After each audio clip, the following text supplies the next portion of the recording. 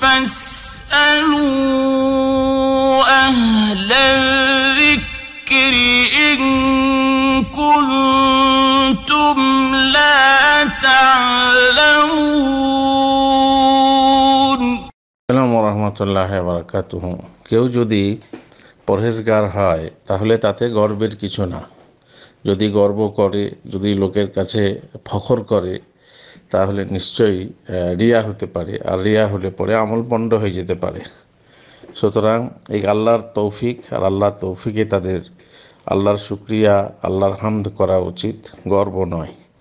সুতরাং যত আমল বাড়বে, আমলের মধ্যে একটা হলো বিনয়। বিনয় বেড়ে যাবে, বিনয়ী হবে, লোকের মাঝে অহংকার প্রদর্শন করবে না। নিশ্চয়ই ইসলাম কি এটাকে সায় দেয়? এই প্রশ্ন করাই ঠিক না। ইসলাম সায় দেয় এরকম হতেই পারে না। যেখানে সাধারণ মানুষের জ্ঞান বলছে, বিবেক বলছে যে এটা উচিত নয়, সেখানে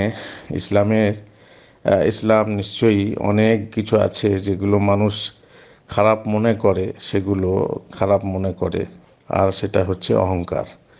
অতএব অহংকার করাটা নিশ্চয়ই, যত বড়ই আমল হোক, আমলদার হোক না কেন, নিজে আমল করছে বলে অপরকে তুচ্ছ করবে, নিজে মানুষ বলে অপরকে অমানুষ ভাববে, এটা উচিত না। তবে কিছু কিছু ক্ষেত্রে ঘৃণার কথা আছে, সে মানুষকে ঘৃণা করতে হবে, প্রয়োজনে ঘৃণা করতে হবে যাতে সে ফিরে আসে, সেটা আলাদা কথা। أشرقت نفسي بنور من فؤادي حينما رددت يا رب العباد